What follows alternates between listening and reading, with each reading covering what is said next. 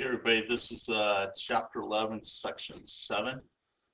This is looking at similarity between, they're calling these solids, they're polyhedrons, kind of like what we've been talking about all chapter, but they're calling it solids in this last part, okay? So there's a definition up here at the top. Two solids that have the same ratio of measurements, okay? So we talked to, similarity was way back chapter 7, and talking about how ratios could be the same. If they're the same, then the figures were similar, not equal, similar. And now we're looking at if they are similar, then I could say stuff about their surface areas being similar and their volumes being similar. Okay, so let's go back and kind of refresh our memory a little bit in these questions. They want to decide if these two are similar. So what I want to do is take similar sides. So 3 and 6 are similar sides, and we create a ratio. Remember, a fraction, and always reduce it down as much as you can to that. Okay, so everything has to have that ratio. So if I go here and here, and same order, small over big, and reduce it if you can. Okay, so I'm getting the same ratio. But you got to make sure you do it to everything. So 2 over 2 does not reduce down to 1/2. So those two solids are not similar. So your answer is a big fat no. That's what they're asking for. Okay. So for this other one, I'll let you guys kind of do this one. Do it the same way and just see yes or no. Is it solid? Are the solids similar or not?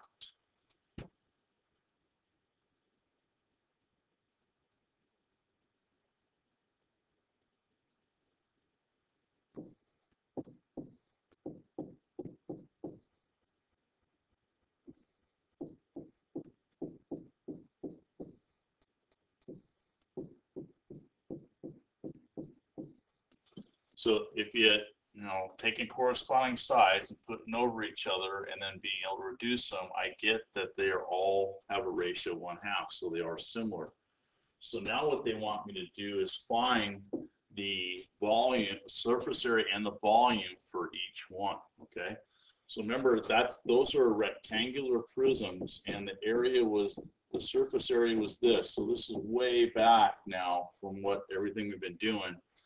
We've got to remember that's how we get the surface area for a rectangular prism. If you're getting the volume for that, it's going to be the area of the base times the height. So I'll put those up for you. It's been a while, but you do need to know them. So when there's been a lot, just in the old days, we had to memorize them. We had to know them. We didn't get any help during a quiz or a test. So you guys need to be able to do that. Okay. So once you hit pause and get the volume and the surface areas for those two.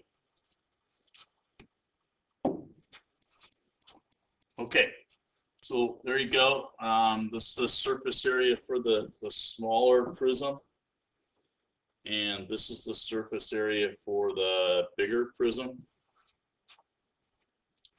This is the volume for the small prism. This is the volume for the bigger prism. Okay, so there you go. They were similar because the ratios were all the same, so I was able to get those and be able to do that. Okay. When you go down to this box, it's right below it, and it talks about the ratios of similar solids. The scale factor of just the sides were A to B. Okay, now for us, it was 1/2 for the ones that were similar. Remember, you can write that as 1/2. Okay, so kind of using those will help to kind of explain what we're doing here. If the sides have a scale factor of 1/2, then the surface areas are scale factored as A squared, B squared. Well, my A is going to be that 1, and my B is going to be that 2, but I'm going to square them. So really the surface areas have a scale factor of 1/4. And if you go back and look at that previous problem, the bigger rectangular prism was 4 times as big as the smaller one. Okay. If you take then the ratio of the volume, so I'll go down here, is a to the third, b to the third. So I'm cubing the ratios because it's volume, okay? So if I use that last problem, the ratio of the sides were 1 to 2, so it's 1 cubed to 3 cubed, or I'm sorry, 2 cubed. Okay, but that now comes out to being a ratio of 1 to 8 for the volumes. And if you look at the volumes that you found for that previous problem, they were 8 times, the bigger one was 8 times bigger than the smaller one. Okay, so we got to remember these little ratios that we would use using the sides, but applying them to surface area and also to the volume. Okay. So we're going to go down to this problem. We've got to kind of keep that in mind. They give us that, they tell us these two solids are the same. They give us a scale factor of 1 to 3. Now remember, that's for the sides, okay? And they want us to find the surface area in the volume of a box if F has a surface area of 24 and a volume of 7. So they want us to find this, okay? So that's the bigger box. So let's take the ratio of the sides, 1 to 3, and let's do the surface area first. So remember, I'm going to square both of these, so that really gets me 1 over 9, okay? And they give me the surface area for the bigger box. I'm sorry, they give me the surface area for the smaller box as being 24, and I don't have the big box, okay?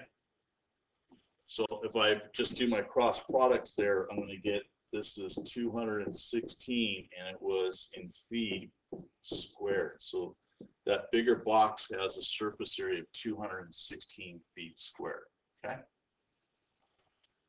But now they want me to get the volume of that. So I'm going to still take that same scale factor of the sides, 1 to 3, but for volume, I want to cube the ratio. So that's going to get me 1 over 27, okay? Now remember, it's not 3 times 3, it's 3 times 3 times 3. And 1 times 3 is, it's not 1 times 3, it's 1 times 1 times 1. So that's the scale, the ratio I'm going to use for volume.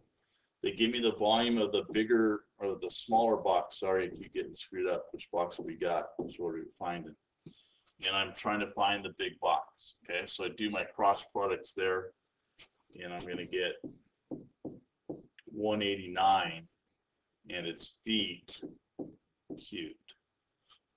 Okay, well, there you go.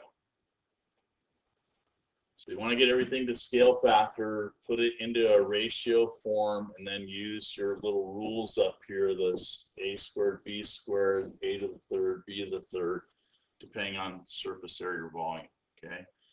You guys have done ratios before, you've done a bunch of that, and you should be able to do this pretty easily, okay? In example number 3, they give us 2 similar shapes, and they want me to get the scale factor of that, okay? So they give me a volume here of 512 and 1728, and really I need to reduce it. They're similar. So I want to think of it kind of like this. How can I reduce that, all right? So, you know, you just start looking for common factors and reducing it, and keep reducing it until you run out of common factors, okay? So I'll let you guys do that and see what you get.